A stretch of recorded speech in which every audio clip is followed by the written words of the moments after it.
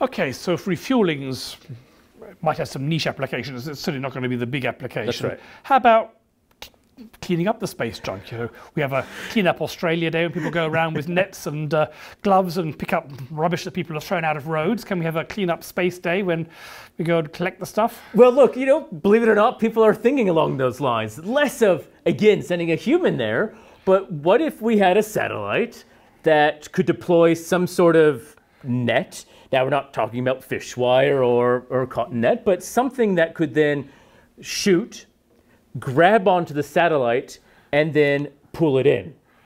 So the idea is, well, if we had this, maybe we could then bring in the old satellite. Now that could either be pulled into, say, the International Space Station and brought down safely. It could be controlled, re-entered. So this could say, all right, now I'm going to re-enter the Earth's atmosphere. And bring it with I'm us. bringing you with me. Or some combination of the two. Now, again, there are advantages and disadvantages of this. How many satellites can you realistically collect?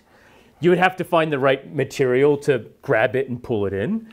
And you still have to then build a satellite that may produce more junk for every time you do it. It's not going to clean up the small space junk, but the idea would be to get rid of the big, decrepit satellites and perhaps in the most dangerous orbits before they hit something else and produce more junk. Exactly. So if you know of one that ends up being particularly risky because of where it is, let's go after that one because that's going to be our biggest return.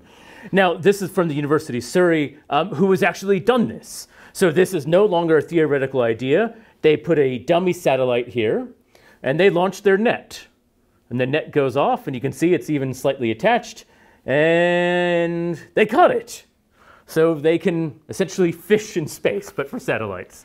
And then they were able to pull it in. Now, this was for a satellite where they put in, they know what the speed is, what the orbit is, where it is, and what would happen to it.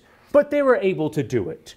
So there's an idea that maybe this has promise not for widespread cleaning up of junk, but that at least it could help, as he said, make sure the most dangerous bits or the most crowded orbits have a better way of cleaning up. But again, this is only the big stuff. This isn't the small stuff. Yes, but I mean, if all new rockets are launched are deorbited, not just 70% of them or 60% of them, and we can then start getting rid of the big old stuff. I mean, we talked about 20,000 pieces of space junk, but most of those are tiny things. Exactly. So the number of big ones might be in the hundreds. The hundreds to maybe a couple of thousand at most, yeah. So in principle, you could try and deorbit them and then start, and then you'll just have to wait for the small ones to go away. So yeah, so this is the idea, is that maybe we use a combination of techniques, preventing it, controlling it, and cleaning up some of the big ones. But there still is the idea, we still have a lot of these small ones. Is there anything we can do about it? That's what we're going to take a look at next.